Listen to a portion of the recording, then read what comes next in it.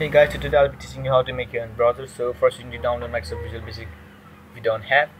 I use 2010, 2012 has already been released, but also, so click on new project, which is Farm application, and name your project. Mine will be my browser.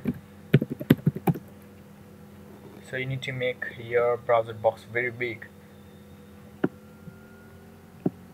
until it gets to the limit.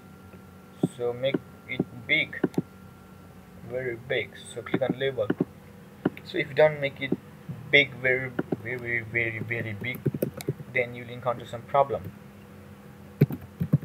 So name the label as website. So we need a text box. This is just a simple browser, nothing any complicated here, just to make you understand. So a few buttons.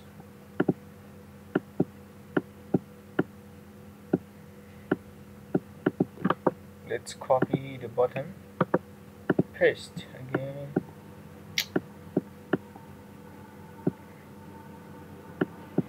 again, paste the button, again paste.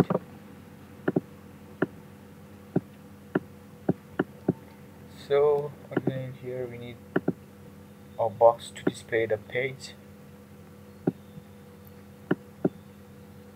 and here it will be displaying the page. Double click, oh shit. So let's name the buttons. Button 1 will be go, button 2 will be go back, and button 3 will be go forward, and last but not least, button 4 will be refresh.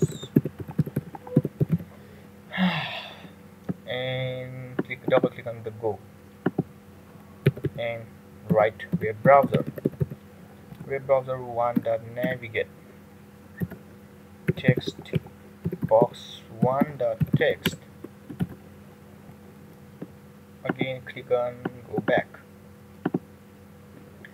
and web browser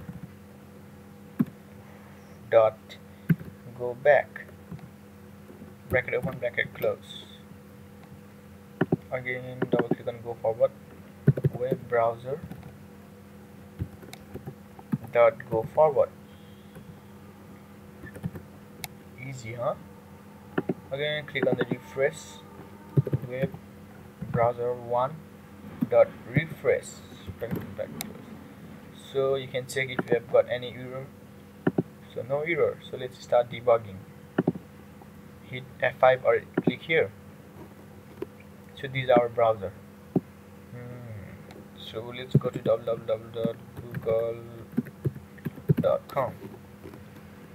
So like I said, you'll encounter a problem if you want to make your browser big until it goes to the limit.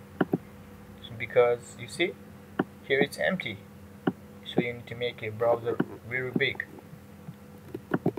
Now let's go to pastebin.com. Go. You see, now we are in pastebin. Go back, go forward, go back, refresh. It works just fine. I hope you enjoyed the tutorial. Thank you and peace.